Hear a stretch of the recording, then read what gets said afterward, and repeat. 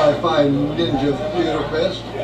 Jackson Buster, Captain Marvel from the Shazam 1974 hit television series for CBS. Makes it a single word. Shazam!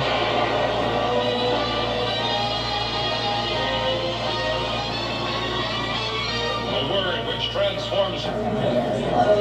So tell us, what was it like becoming Shazam? Volume 61. Yeah. Volume 54.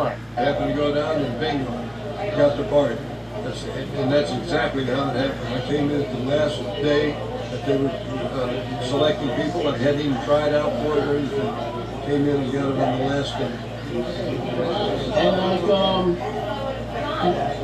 And did people recognize you at first, or? You mean after I did the show? Yeah. Oh yeah. I couldn't go to Disneyland without, I'd have my parents follow behind me.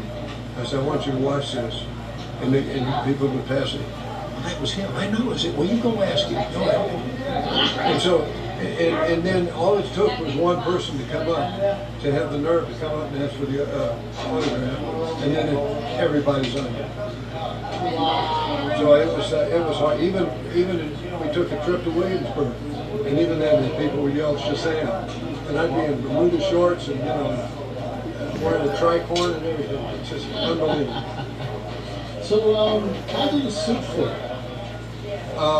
Very, very snug, because it was danceskin tights, is what they were. The upper part was